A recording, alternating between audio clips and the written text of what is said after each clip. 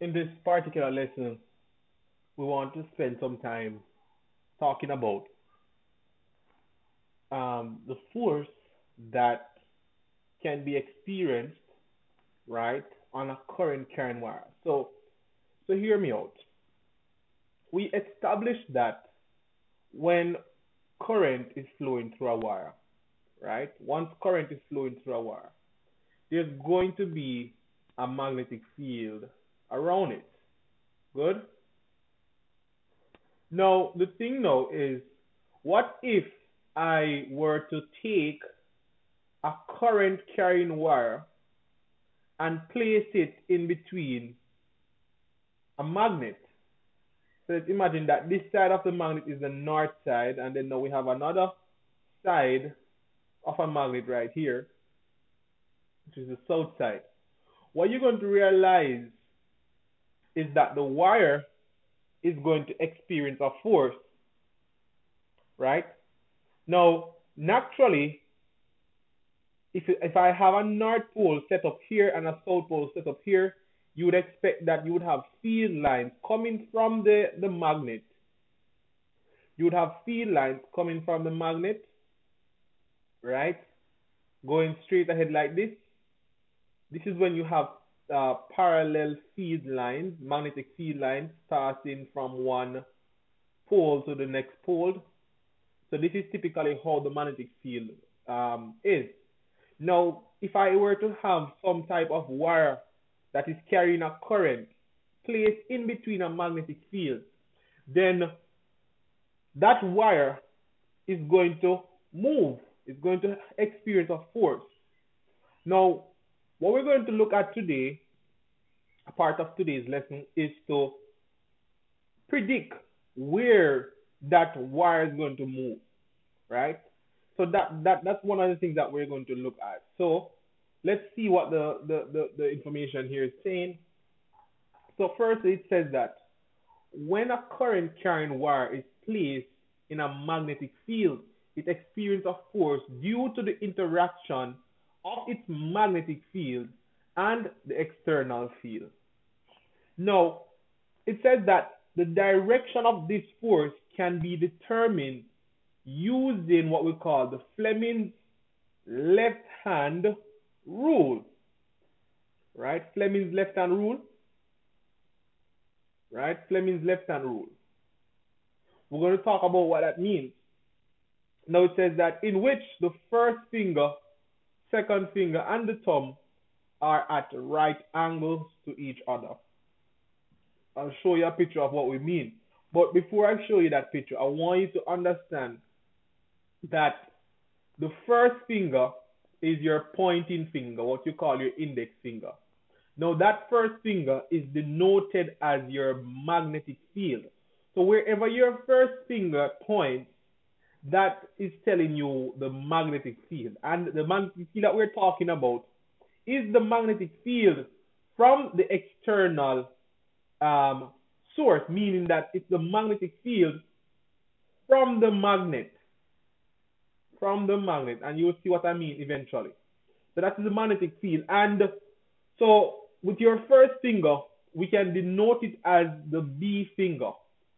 Now the second finger, which is your middle finger, right? That one is used to show you the direction of the current, right? So as you can imagine that the wire is going to have current flowing through it. If you know the direction of the current and you know the direction of the magnetic field from the bar magnet, then you can predict the direction of the wire in terms of how it is going to move based on the force that is acting on it. Now it says that the thumb, right, is used to show the direction of the force on the wire, or we can say the resultant motion of the wire, which means where exactly is the wire going to move. Now, one of the things that we must remember is that whenever we're dealing with the flow of current in this scenario, right, we're looking at the flow of current using the conventional current rule, where it says that current flows from positive to negative. we know, or we should know by now, that that is not the real way that current flows. But in this case, we're going to work with it to say that wherever the current is flowing, it's flowing from positive terminal to negative. Now, sometimes you're going to get scenarios where we talk about the flow of electron, or the electron flow. If the conventional current is flowing from positive to negative, then the electron flow is from negative to positive, right? So it's like, in this sense, the real way how current is flown is by way of using electrons, and electrons are negatively charged, so they will be moving from the negative terminal to the positive terminal. So that's how electricity really flows. But we just come up with the whole conventional flow of current that we're going to use, just says that current flows from positive to negative. Now, in this scenario, right, the reason why I highlight this, right, this section here, the whole conventional flow of current, if you get a problem and the problem did not tell you what kind of charge, they said that current is flowing, then you're going to stick with the conventional flow of current. If they told you that the charge is an electron, then you have to think about the direction in which that current, that electron is flowing, which is opposite of the conventional flow of current. So if conventional current is going this way, right, then now the flow of electron will be going the opposite way. So that's the difference between the two. So you have to pay attention to whether it tells you if it's a flow of electron or if it's a flow of any random charge. If it's talking about any charge overall, then we just use the conventional flow of current. Now, the Fleming's left hand rule, as the word as it indicates left hand, it means that you're going to use your left hand. Now, there are certain ways in which your left hand has to be positioned. Now, your thumb must form a right angle between your second finger, right? Then I said that incorrect. Your thumb must form a right angle between the first finger, right? Then your first finger must form a right angle between the second finger. So at all costs, each of your thumb, the first finger and the second finger, they'll have a right angle to each other, right? So that is the scenario. That's how we have to position our hand in order for us to understand this. Now, if we look at this diagram, right, we know that magnetic fields from a magnet move from north to south. So if I were to go ahead and draw my magnetic field, this is the direction my magnetic fields are pointing towards. So what that tells me, it tells me that my first finger, which is called my B finger, must be pointing in that direction. As you can see right here, it's pointing like that. So it just shows us that that's the magnetic field. Then, based on this, the current is flowing in this direction. Because the current is flowing in this direction, my second finger must be pointing in the same way in which the current is flowing. Now, so from this, automatically, you will realize that your thumb points upwards. So because your thumb is now pointing upward, it tells us that the wire right here is going to experience a force upwards. So the wire is going to move upwards. Good? So that is one example here. Now, here's another viewpoint of this. Our current is going into the paper, right? Our external magnetic field. So this is the external magnetic field that we're talking about. External magnetic field. That's our external magnetic field. That now is going from left to right, as we can imagine. Good. Now, because our current is going into the paper, then your second finger must be pointing inwards to the paper, and your first finger must be pointing from left to right. So when you do that, you're going to realize that your thumb is going to point downwards. By pointing downwards, it just tells us that this wire is going to experience a force downwards. Wonderful. So I hope that you catch on to that, right? Now, we have a particular experiment that we can set up, right? And one of your labs will entail this type of thing, right? To pretty much investigate the force that is experienced on a wire, right? And I must point out something to you. In this experiment, for you to experience maximum force, right? To experience maximum force, right? The wire must be placed, right,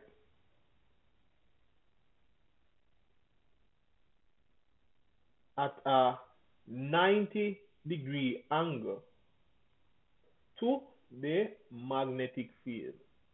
To the magnetic field. And we'll look at why we say that eventually. So we're just saying that the wire here must form a right angle. So right here between the magnetic fields, it has to be a right angle position here. All right. So that's what we mean. Now this experiment, we can use it to investigate several things. One of the things that we can use this experiment to do, we can use this experiment to find the magnetic field strength or the magnetic flux density of the bar magnets, right? With this experiment, what we do is that we get a scale, right, or some balance. Now with this balance, we're going to set up our magnet as such, right? And obviously set up our wires so that you know the wire is passing through the magnetic field. And obviously you're going to need a power supply. You're going to need either a battery or some power unit. Now, once current is flowing through this wire, right? Before current starts flowing through the wire, I must say something that once you put something on a scale, right? You're going to see a reading come on that scale. You could do two things. You could zero the scale, right? You could zero the scale so that you don't have any values on the scale. And then once you allow current to flow through this wire, what you will observe is that there's going to be a force that is exerted on the wire. Now that force is going to push down itself on the scale. So by pushing itself down on the scale, you'll get a value. Now this value obviously is going to be in grams because scales are used to measure mass. So while you're measuring the mass, right, we can actually find out the force that the wire is exerting by way of finding the weight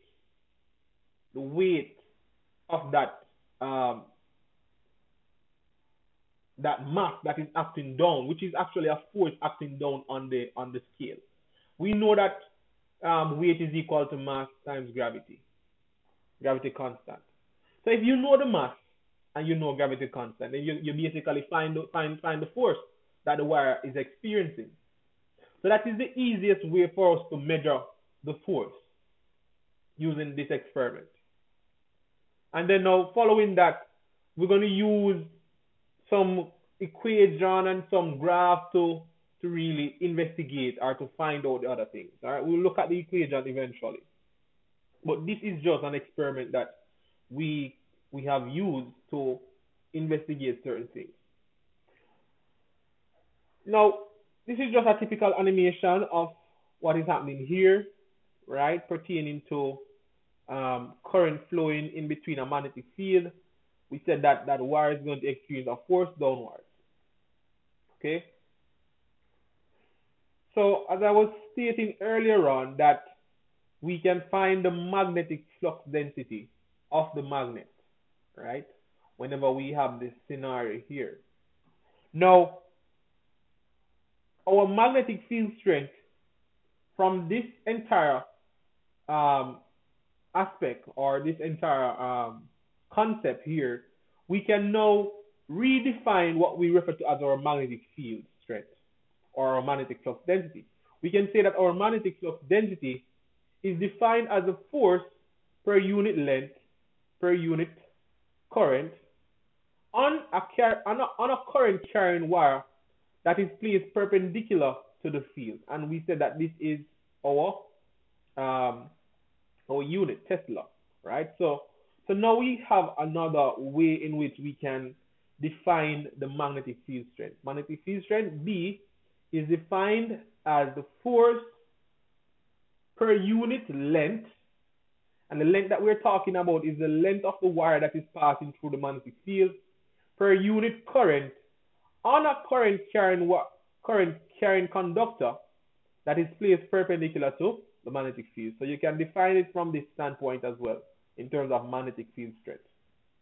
Okay, and of course the unit is Tesla. This is what the definition is telling us. The definition is telling us that our magnetic flux density is equal to the force divided by current times the length. So if I wanted to find my B field, I would need to know the force that is experienced on the wire, which I could have used the experiment around there to find that.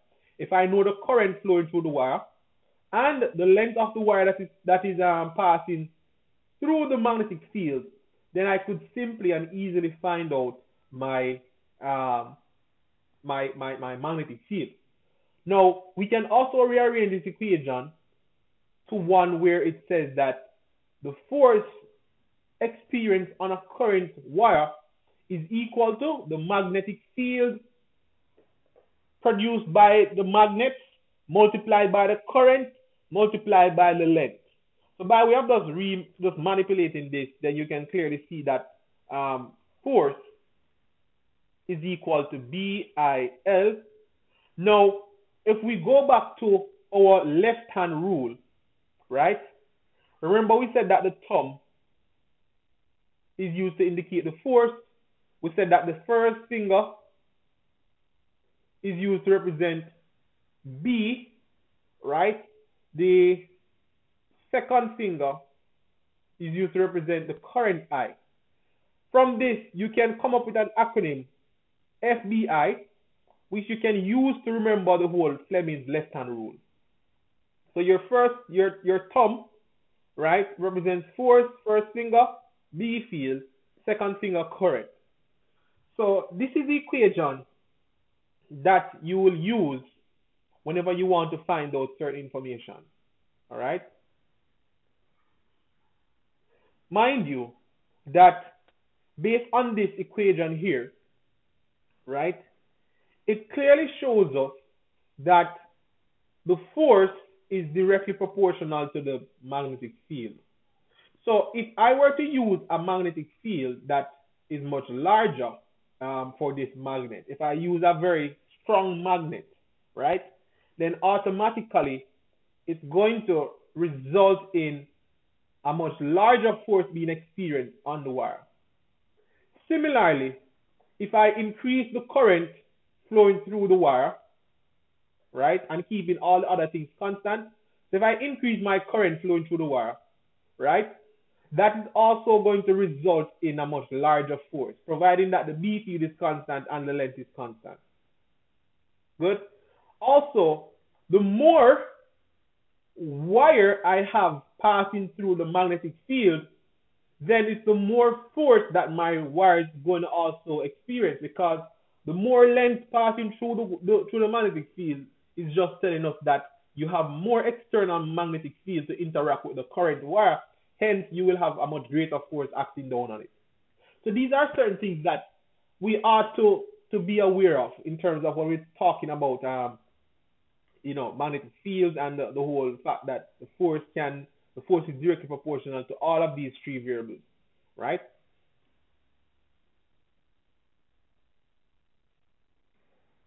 Now, one of the things that we should highlight is the fact that, what if my current wire is not placed perpendicularly to the direction of the magnetic field? What if you slant the wire, right? Then clearly the wire is not going to experience maximum force. Remember, we said that the wire will experience maximum force when it is placed perpendicularly to the magnetic field, right? When the wire is at an angle, it's going to experience less force. In order for us to quantify that, or to make that correction, we have to now introduce sine theta. So F is equal to BIL sine theta, where theta is the angle that is formed between the wire and the magnetic field, right? So in saying all of this, right, it is just telling us that at different angles that the wire, if the wire is positioned at different angles, then it will also affect the force that is experienced. If my angle was placed at 90 degrees, sine of 90, right, is equal to 1. Sine of 90 is equal to 1. Now, sine of any other angle, that is going to be a much smaller value, right? So then you realize that it's going to decrease the force.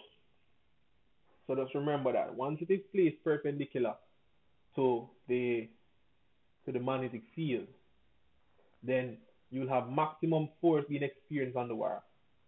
Okay. Now, one of the things that you will come across seeing in questions is when you have two current wires placed side by side each other, right? So in this case, if you have two current wires that are placed parallel to each other, right, both of them are going to experience a force.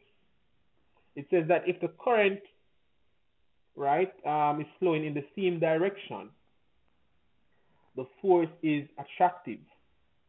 So if the current is flowing in the same direction, you realize that the force becomes attractive. Good. It says that if the current is flowing in the opposite direction, the force is a repulsive force.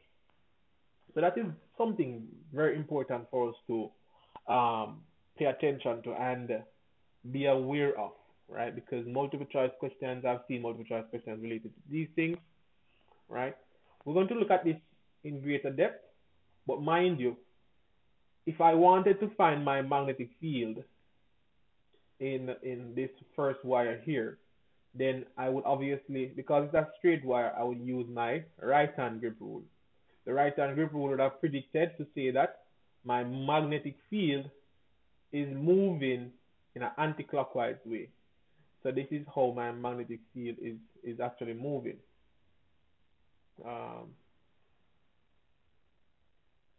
Right? So my magnetic field is moving around like this. Now, because both wires are placed beside each other, what you have to realize is that the magnetic fields are going to interact with each other, right?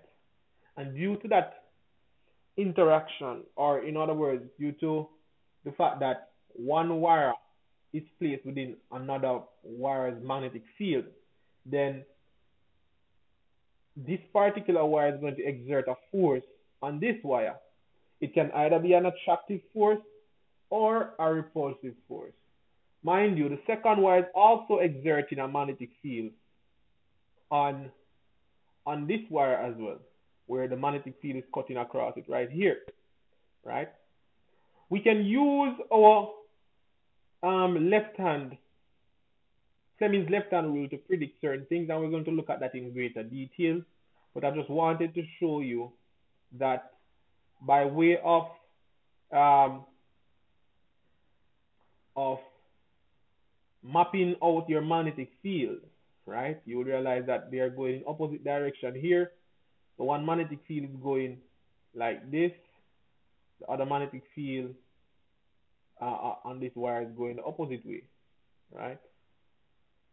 So we're going to look at what causes these wires to be repulsive and attractive.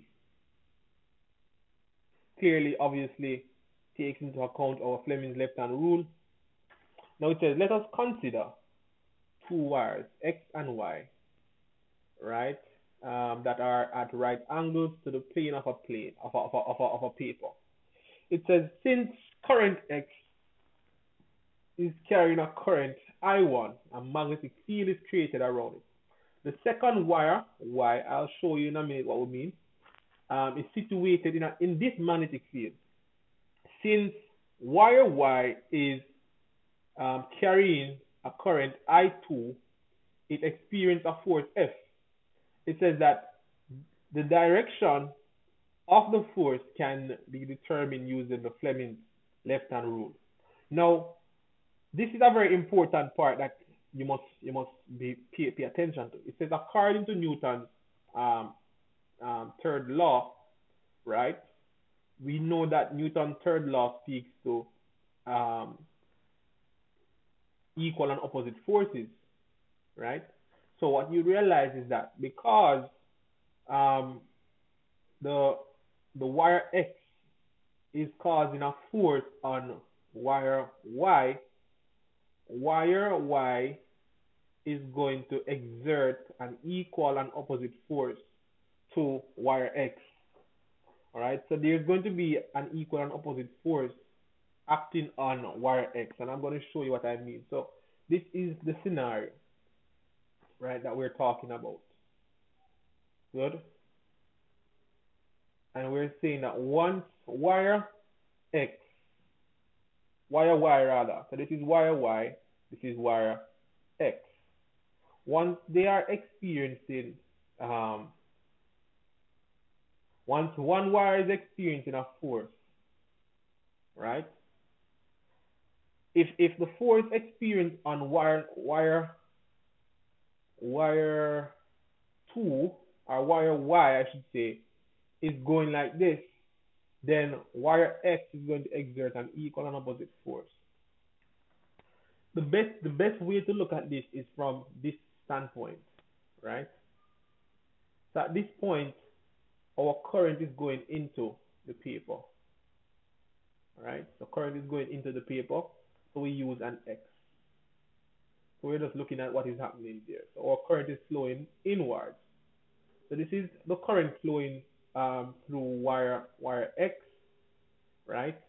And if we use our right hand grip rule, right, thumb pointing inwards to the paper, and your forefingers curl into your palm in a clockwise position. So clearly you can see that this is how the magnetic field lines are moving. Now at this point where wire Y is positioned in that magnetic field of wire X, so at this location we can say that the magnetic field, being a vector quantity, right? This is how the magnetic field is behaving. It's pointing directly downward, right? It's pointing directly downward. So if I were to say, where is the magnetic field for wire X when wire Y is interacting with it? it would obviously be at this point right here. Right here, that is where we're talking about in terms of the magnetic field. So your magnetic field is moving around like this because we're considering it from the very instant this magnetic from the very instant the wire is interacting with the magnetic field. Then you would just draw a vector downwards here to represent that that is the direction the magnetic field is moving when the wire is interacting with the with wire X magnetic field. Having said that, right, we can then look at this to say uh, we can now consider the whole Fleming's left hand rule. So I know the direction of the magnetic field, right? So your first finger using the Fleming's left hand rule must be pointing downwards. Good. So if you grab your Fleming's, if you grab your left hand, your first finger must be pointing downwards like this.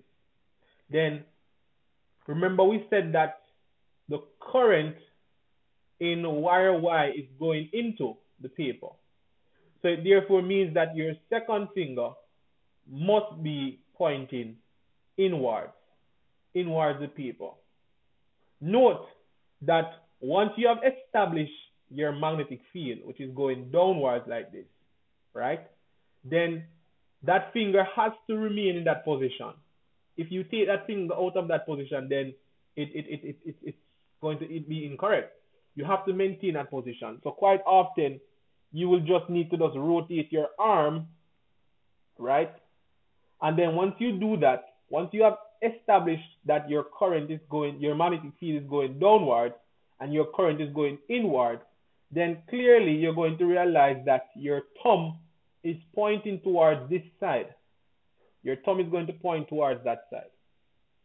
So once we have identified one current, one force, I should say, once you have identified one of the forces, then the second wire, right, which is wire X in this case, is going to exert an equal and opposite force.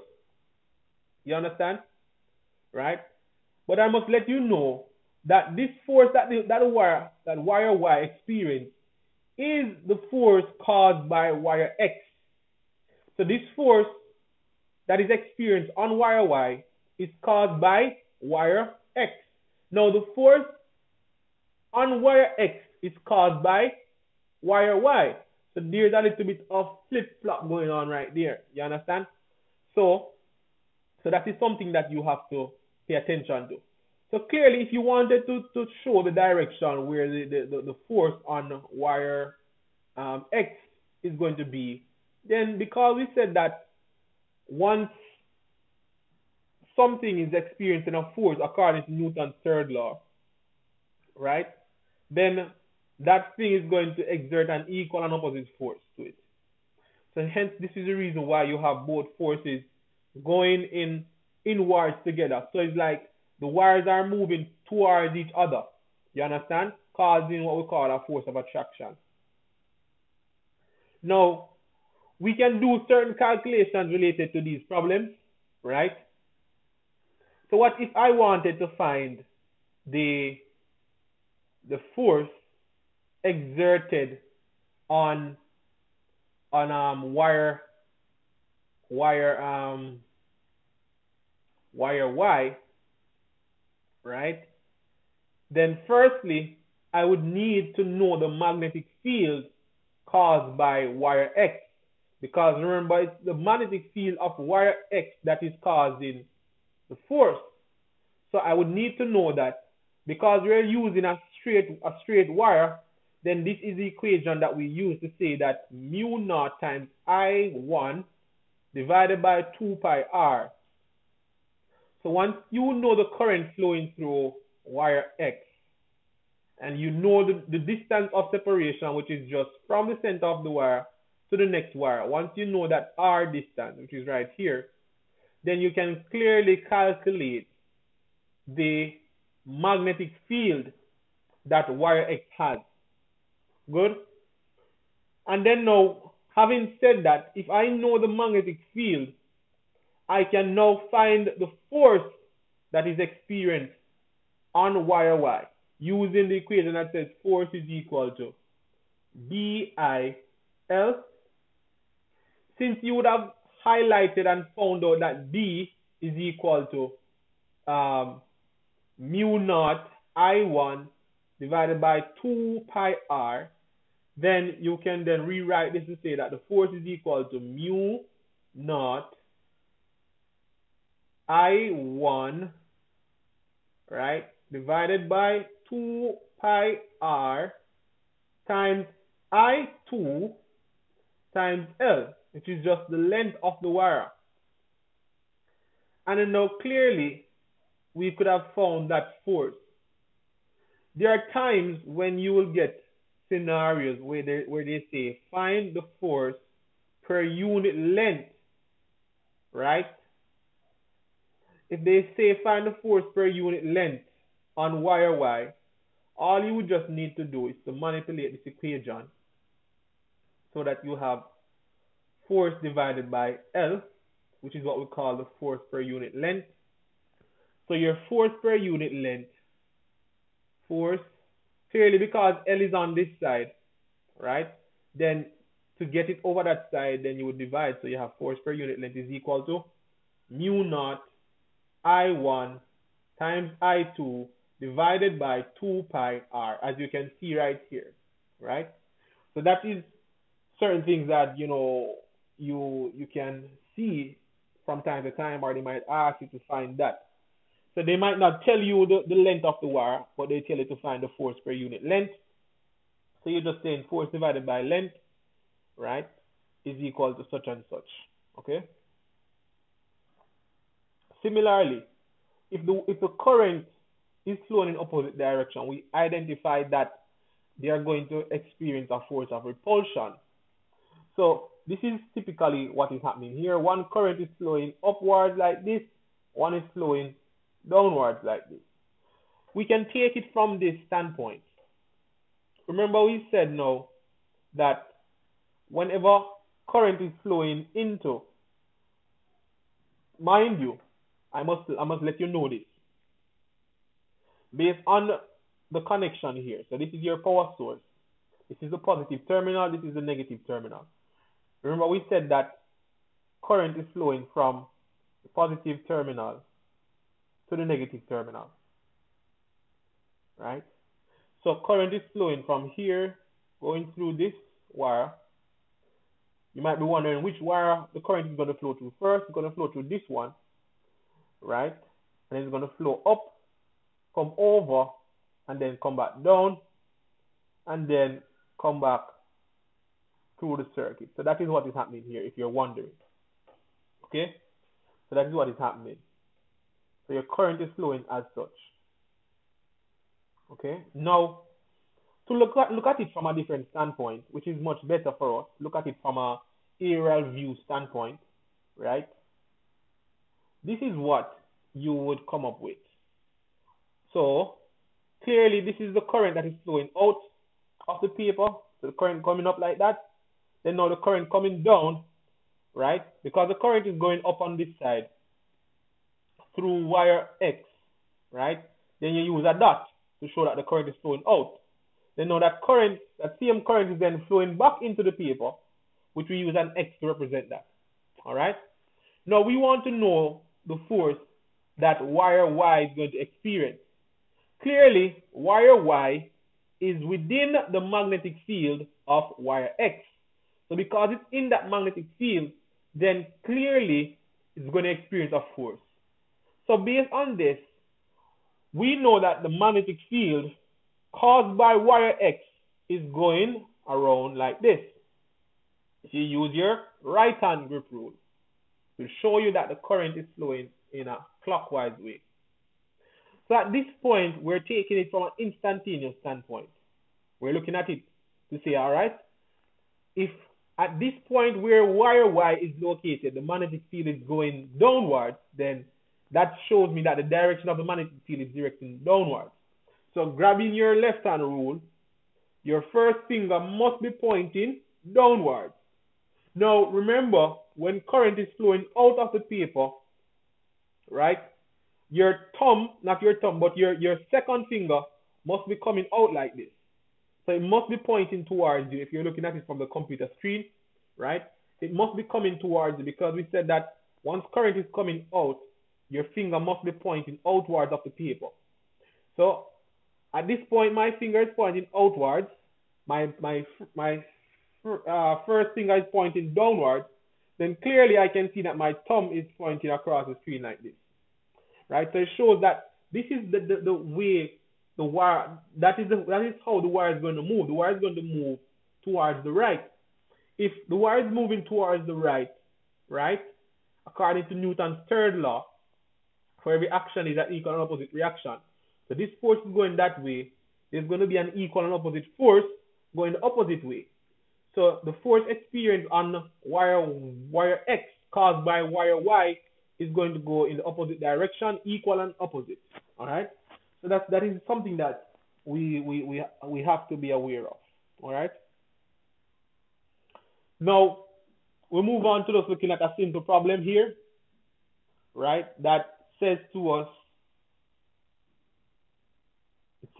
that two long wire are mounted vertically and are 4 centimeters apart. A current of 2.8 amps, right, flows through each wires, I should say. It says calculate the force acting on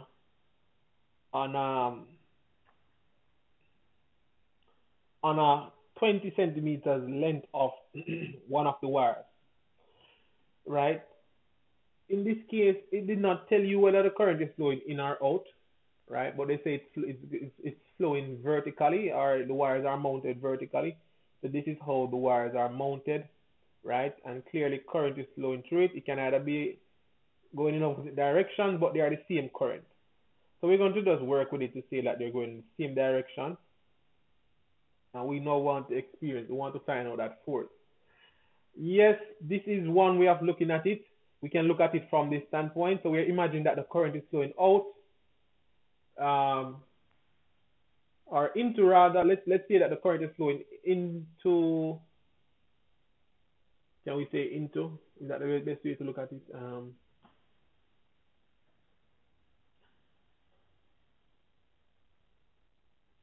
Yeah, let's look at into. So the current is flowing into the paper, right? So we're imagining that the current is flowing into the paper. Good. So this is our paper, right? And we're saying that the current is flowing into the paper. Clearly, we know that each wire, right, is going to have its own magnetic field around it. And at some point, the magnetic field around this wire is going to interact with this wire right here. If the current is flowing into, using the right hand grip rule, thumb pointing inward, then your magnetic field is pointing downwards like this. We don't want to necessarily find the direction of the force, but we just want to quantify it. That's all we want to do. So in order to quantify this, I must calculate the magnetic field on one of the wires. So I want to know the magnetic field on this wire. Right? I want to know the magnetic field. Because it's a straight wire, I have to use the equation that says B is equal to mu naught times I. Because I's are the same, then you just clearly can write it to say I1, if you want to call this the wire 1, you can call this wire 2, divided by 2 pi r. Having said this, I believe we know mu has a value of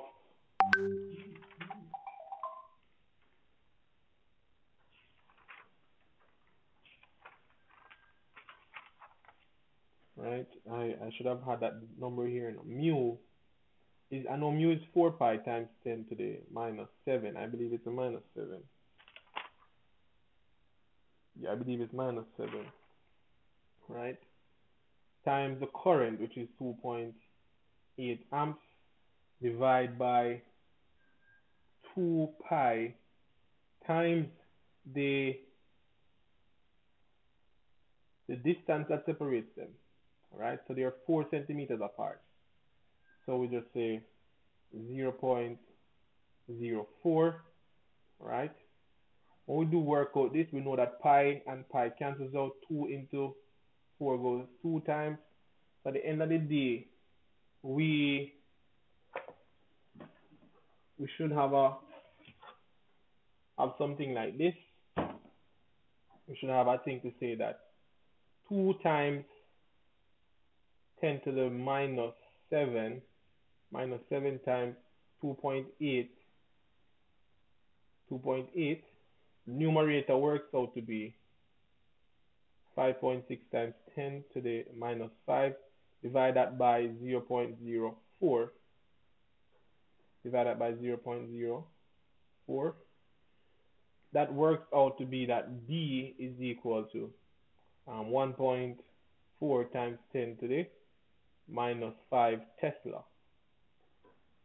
So we now know the B field, right? We now know the B field.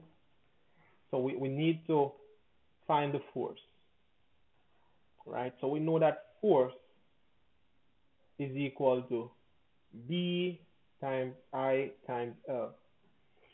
We found out the B field a while ago, right? The B field at a value of 1.4 times 10 to the minus 5 Tesla times the same current flowing through the second wire, so that is 2.8, right? Multiplied by 0.2 meters. Your calculations has to be in SI units, guys. So if we go ahead and multiply 1.4 times 10 to the minus 5 times 2.8 times 0.2, we get a value to say that the force is equal to 7.84 times 10 to the minus 6 newtons. Remember now, force is a vector quantity. Well, force is measured in newtons, so yes, we definitely have to state that.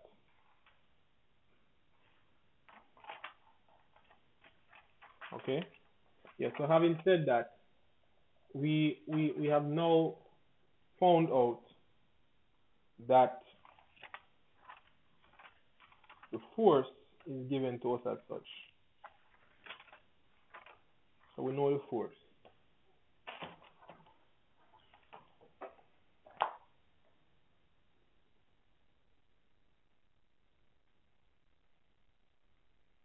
Yeah. All right. Here's a particular question. Go ahead, take this question, attempt it, and of course, see if you can come up with the answer. Right. Let me see here.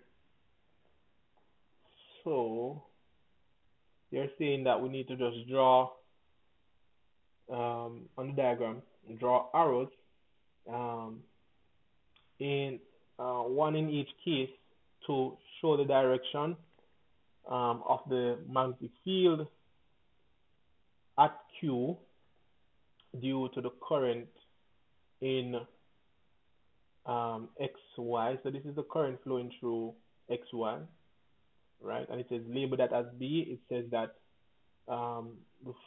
use an arrow to draw the force at Q, right, as a result of the magnetic field due to the current, label that as F. So take this question and look at it and see if you can come up with the working out, the answer. All right.